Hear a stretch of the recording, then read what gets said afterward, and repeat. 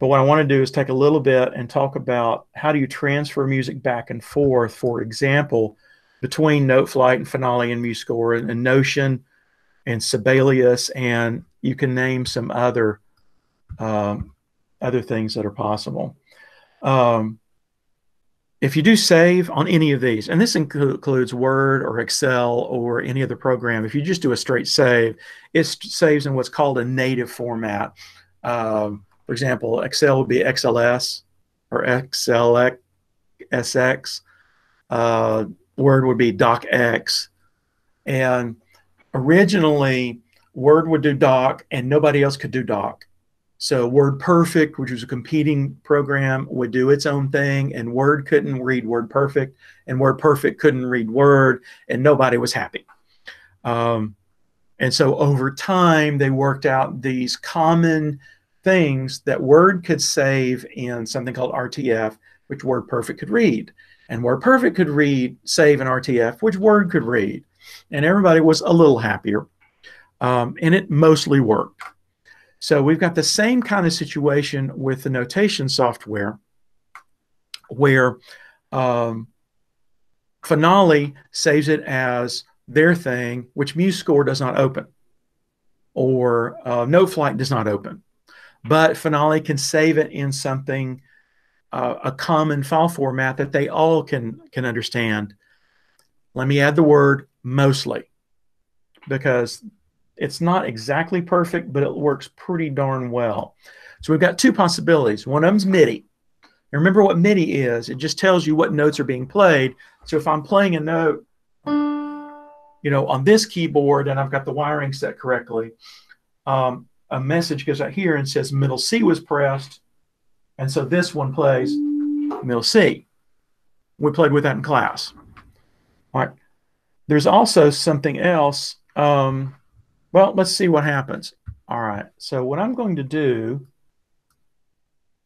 is I'm going to switch over to Noteflight. All right, so I'm going to create a score. And you notice when I do, I got two options here. Start by importing XML or MIDI files. So MIDI files can be created by any program that knows about MIDI. Studio One can create MIDI files. Finale can create MIDI files. So can Noteflight. All right, so what I'm going to do, choose File, and let's go to, here we go. So what I have here are several things. This is Mozart's Symphony number 40 in G minor. By the way, it's 85K. So MIDI file, somebody typed this in. I did not do this. And it asked me create parts from tracks or channels. I have no idea. I'm going to do tracks. And you notice quantization. Now you remember quantization means moving your MIDI notes to the grid. So if a note is a little off, you smoosh it back. I'm going to tell it auto. In the case of notation, what I'm saying, if I said quarter, I'm saying the smallest note value this thing has is quarter notes. So even if it was a 16th or 32nd note, it would make it a quarter note. I'm going to let it be intelligent and select auto. Click OK, and it's loading. So this is going to take a second. So I've got two possible ways to do this transferring stuff back and forth.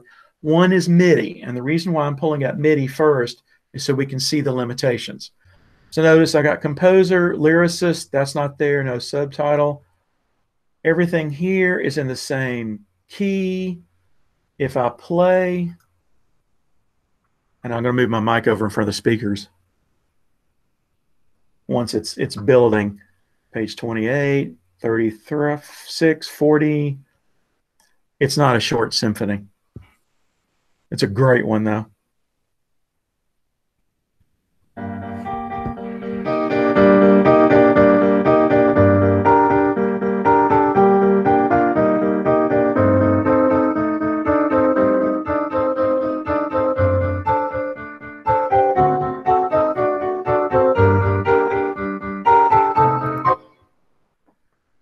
Nice little bit of reverb there, but it's all piano. Now, that's supposed to be string parts.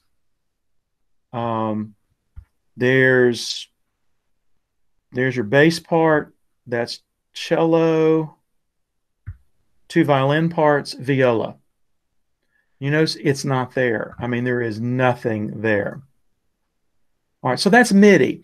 Got the notes, got the values, but didn't do anything else.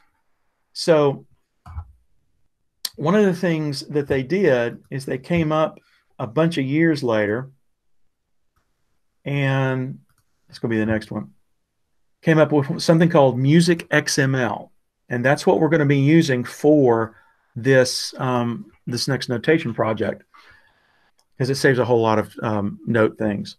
So there's my XML. Notice I've got 4 different file formats: MIDI, MP3, there's MP3, MP3 audio, PDF, you already know, and then MXL is music XML.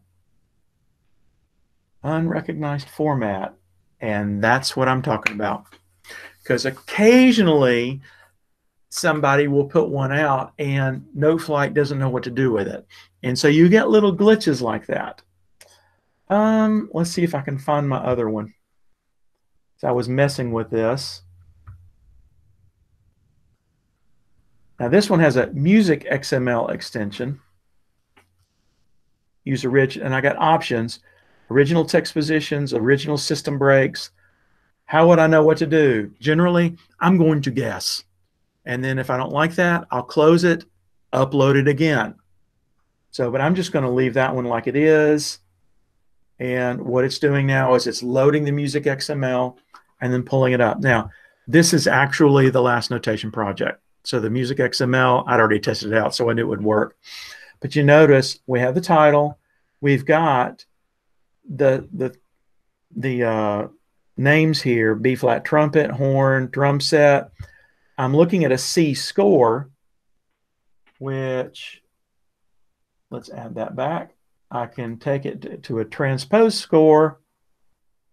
And now my horn and my trumpets and my trombone tuba are all in different keys, as they should be with a transpose score. And if I hit play,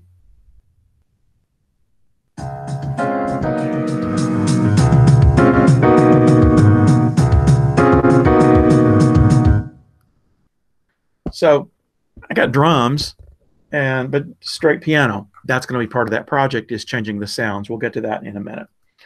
So that's MIDI versus music XML. Call up Studio One while I'm waiting. So remember what the difference between the two. MIDI is just note values.